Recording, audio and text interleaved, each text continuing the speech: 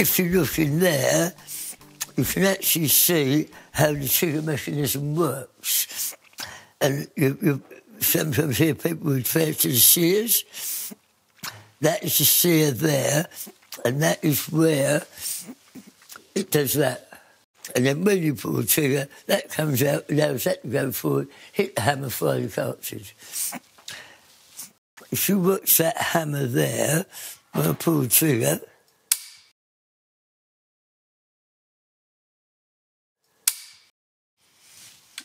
that hammer's flown up, hit the firing pin, which has hit the primer on the cartridge and fired the cartridge. OK? And when you recock the ram, so again, that's dropped into that sear. And again, if you watch, as I pull the trigger, that will let that fly up and hit the firing pin.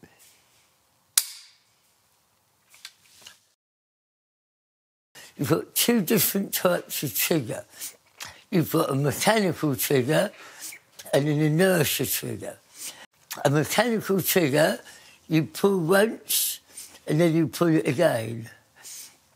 You then have an inertia trigger which relies on the recoil from the first cartridge to allow you to use the second cartridge. So you have a small bob rate.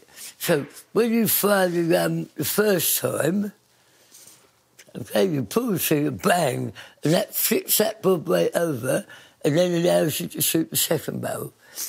The thinking behind that is that you are less likely to get double discharges. Now, in this day and age, really, you don't get double discharges. When I first started shooting, there were a lot of very cheap guns around, made of cheap metal, and they wore quite quickly. So every now and again you start to get double discharges from a ram. Double discharges when you pull the trigger once and both barrels go off. Because even on the reasonably priced guns, the quality of metal and the quality of manufacturers improves so much, it's very, very rare that you'll ever get a double discharge. Different people like different trigger pulls. I've always liked a very light trigger pull so that you don't have to tug on it. On some of the less expensive guns, they tend to make the trigger pull a little bit heavier, and the main reason they do that is for safety. Now, if you have got a reasonable, inexpensive ram and they're too heavy, you can actually get a gunsmith to reduce it.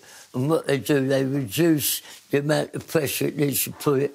As you said, on the sear there, they can just flown it off so it's up there a bit further till you pull it less.